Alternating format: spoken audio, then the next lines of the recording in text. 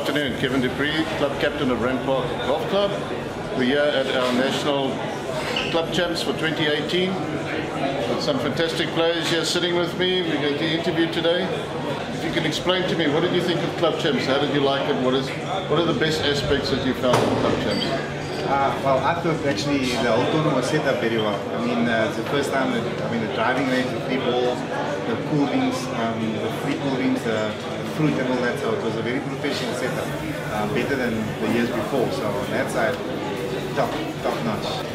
What he said, the tournament set up really well with the little extras that they put in, and yeah, I think it's a great tournament to play in, meet new people, and you have some fun, and you play a lot of golf, but you get your money's worth. Well, I think from a course setup point of view, the guys did a very good job in setting up a nice, fair, fun challenge. I think that was the whole goal, to not have guys hate their lives around 18 holes, but rather to enjoy it and come back next year. But I mean, course conditions really good.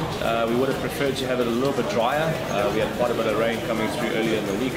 So, ultimately, we're trying to present the course as the best we possibly can, and I think the members can play it accordingly.